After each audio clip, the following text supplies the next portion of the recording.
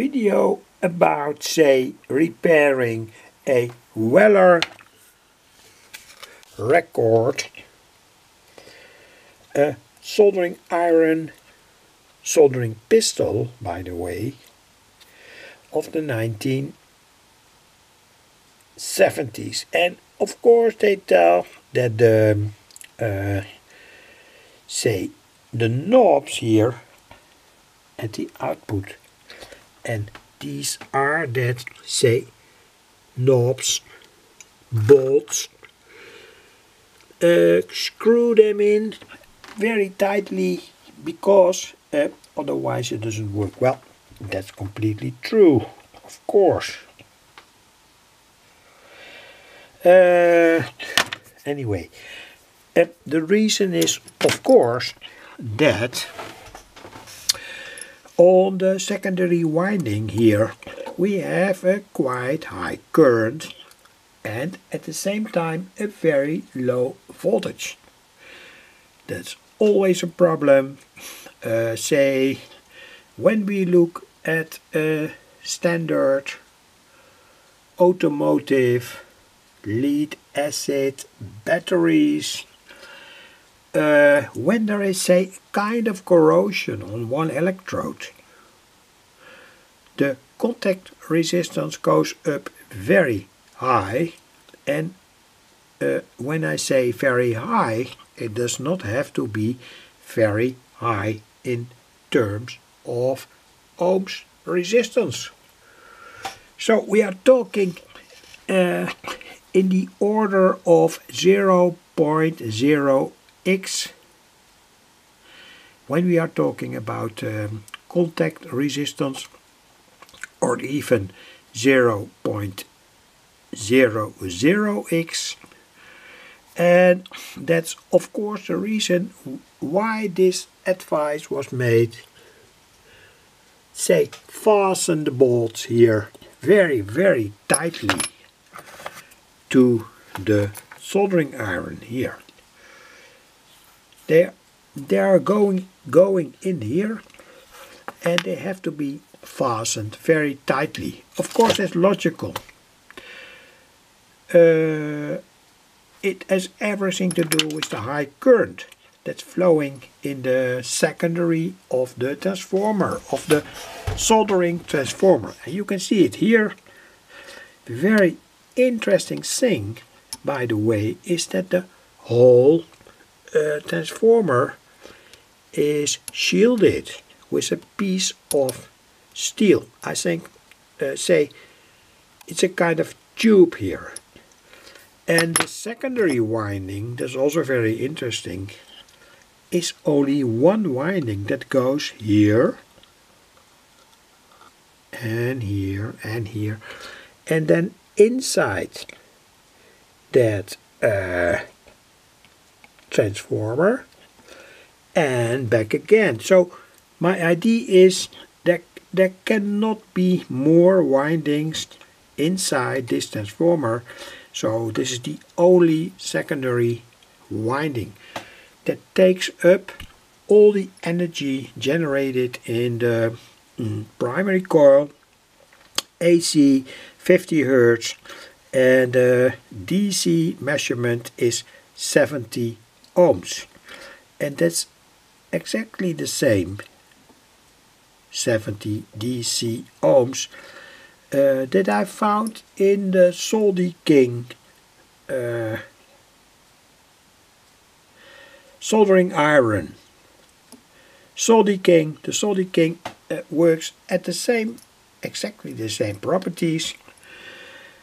So, say 70 DC ohms, of course on 50 Hertz, that will change, but anyway, that's not very, very important, and that was more or less all to tell.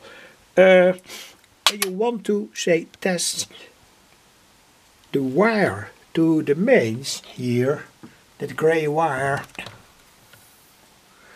it's going all along here to the two switch contacts, and of course they go to the primary of the transformer.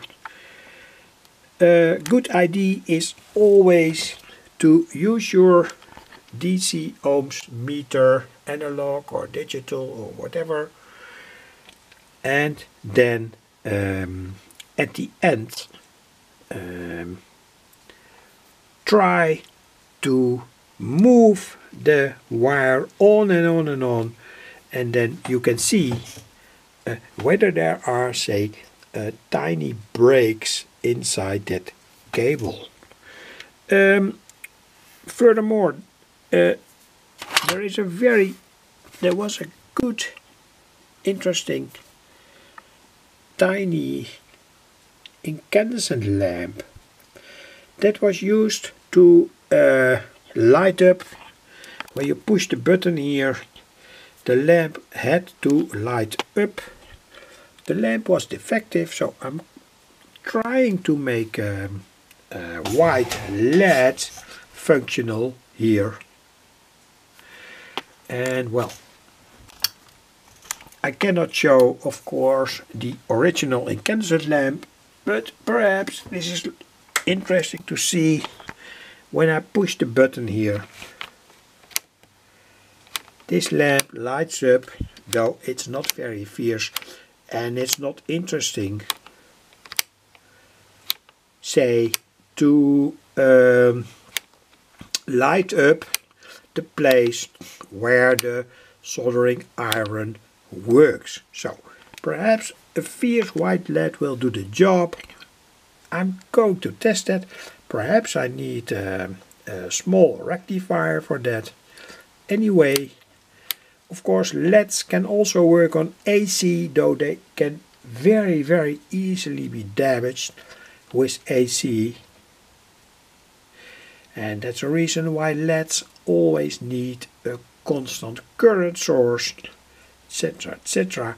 But for such a very simple application,